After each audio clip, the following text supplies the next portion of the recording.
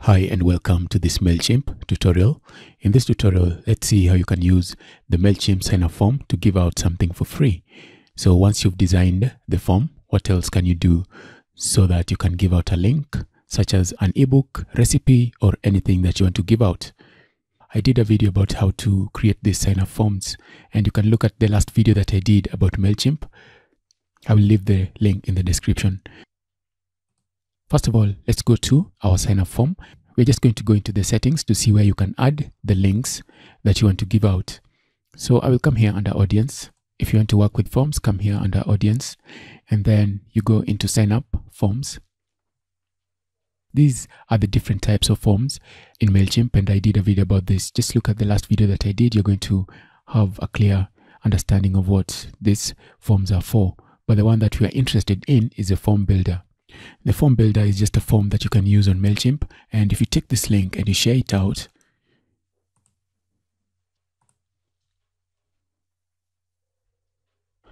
so assuming that this is your form, and you can design this however you wish. You can see mine is very simple, and you can just come in here and design it however you want to design it. You can change different things, and I did a video about how you can do this. I also have other videos about how you can design this form. As I've said, once you've designed the form, you can just share the link on social media, anywhere you can embed, you can link to this, and people will just come onto the Mailchimp page with this form and they can sign up. So once they sign up, you may want to give them something for free, and that's where you will need to come up here. And if you come here under forms and response emails, just click here and you can have different options. You see, you can have a final welcome email. Now the welcome email is an email that will be sent out to your subscriber as soon as they sign up. So you have the option to make this an alternative. You have the option to come here and activate this. And you can also just use the confirmation thank you page. So the thank you page, this is a page that once people sign up on your form, they will see. You can have people go to a specific link. If you want them to go to a different page, maybe you want to take them to a specific page on your website. So instead of them seeing this once they sign up, they will go to the link that you add here. So let's say that's the link that you want them to go to. You'll just click on save, and this is where they will go to instead of seeing this page. So as soon as they sign up, they will be redirected. They will get redirected to that page. Maybe this is not what you want, so I'm just going to remove it. And then I'll click on save. If you want to add a link, let's say you have a PDF form that you want to give out to your subscribers, you can just come in here and you can edit this, okay? So you can change the title, just edit that to change the title and make it whatever you want it to be. And you can also edit. So here under editing, just select all this, and we want to make the text larger. We want to make the font larger. So I can make it like 24.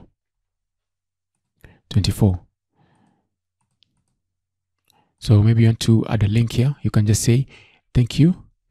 Your subscription to our list has been confirmed. Thank you for subscribing. Here's your download. So this one as well. Let me make this one large, and I'll make it 24. And this one, I'll make it a link. So just select the entire text, and then I will choose on the hyperlink, and you can link to an address if you want to, but of course we want to link to a file. So I'm going to click here on file, and I will need to upload my file, and you can upload different types of files. You can upload a PDF and different image types. I can just drag in a PDF inside here, and I will drag in that. So let it upload. As soon as it's uploaded, the link for the file will be added there, and you can see this is a link to the file. Let's see what option we have here. You can add a title attribute. A title attribute is just what people will see when they hover over anything. So if they bring their cursor, you can add something there that they'll see. So that's pretty much it for that, and I can just click and insert. Right? So once I do that, I can click there to save. This will be on the subscription confirmed page. So this is one way to add the link, or you can send this to their email. So this is not going to be in their email. This is going to be on the page. Once they sign up on the form, this is what they will see next. If you don't want this link to be here, what you can do is you can just remove it. And I'm just going to cut it and then save. And so here you can tell them whatever message you want to tell them, or you can have them get redirected to a different page and then click there to save. Or you may want to send the download to their email. So the final welcome email is an email that your subscribers will see. Your subscribers will see when they sign up for the first time. So you can also come in here and you can edit this. So you can see that some of these elements are not editable, and this is by design of Mailchimp. So you cannot remove or change the elements that you cannot change here, but you can edit this message. So your subscription to our list has been confirmed. You can edit this however you want, and then you can add the link there. Or you can even add an image here. If you want to add a button as an image, you can click there and you can upload an image and then click on insert.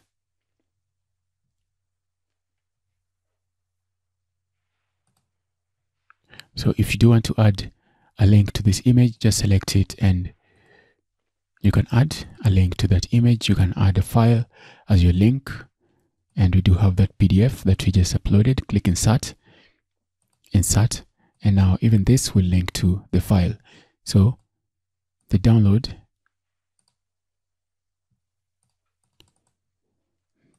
let's link that to the file.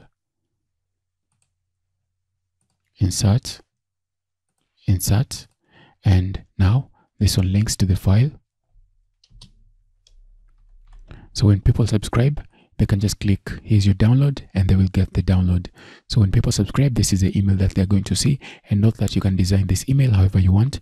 Just use the tools that you have here to design your email as you may wish.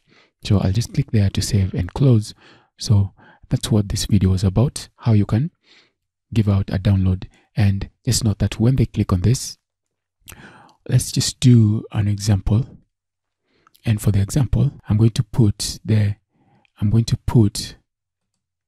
download here.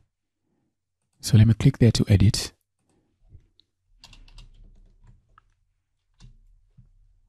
And then I will save and close. And once I do that, let me come back to my sign up form. So these are different emails that you can edit here, and most of them are very self-explanatory. Just click on them if you want to edit anything about any of these emails or any of these different forms. So sign up form. So this is a link for the form. I will copy and then I will paste and go. So let's say I sign up with this email and then I subscribe.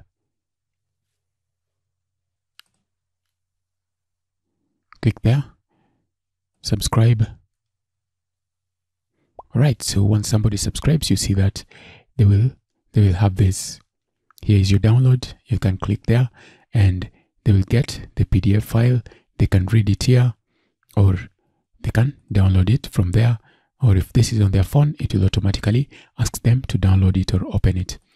Now, something that I've remembered about the welcome email is you need to come here under final welcome email and you have to click there to confirm that you want this email sent. Okay, if you do not send it, if you do not turn this on, it will not get sent. So that's something that I almost forgot. So ensure that you check this to ensure that the final welcome email is activated. When people sign up on your form, they will get the welcome email and they can download whatever you're giving out. And that's what this video was about. If you do have any question, feel very free to let me know. I will see you in another video in future.